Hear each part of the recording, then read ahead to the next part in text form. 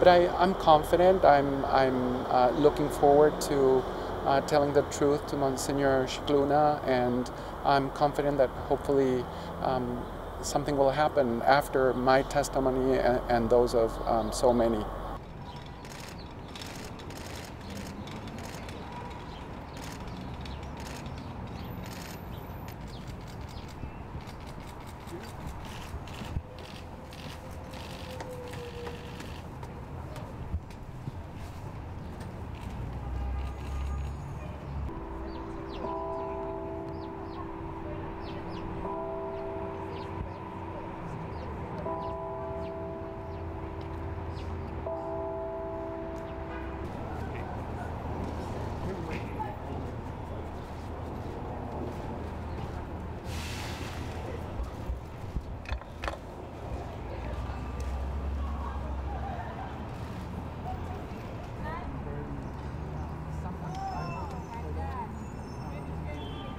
To be honest, we'll see what the outcome is of all this, but I feel that Monsignor Scicluna is a very good man, and I think he was sincerely moved by what I was saying.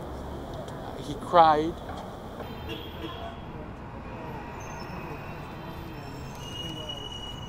I did tell him, though, that I am in a way privileged to be heard, and that it shouldn't be that way. I am not, our case has risen in the media and it's getting attention now. There's thousands of cases around the world that, that need the same attention than this one.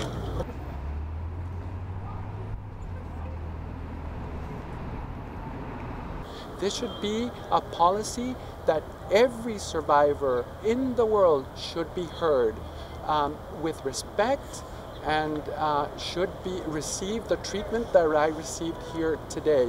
The Pope needs to understand that that is what survivors need, that cases don't have to come to the media for them to pay attention to.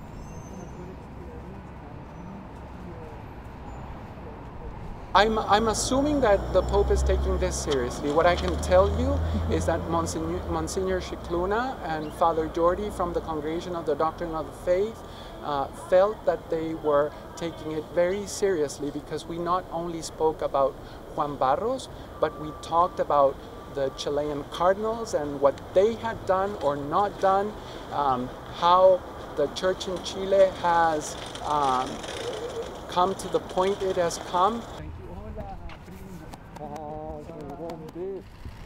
This is my cousin.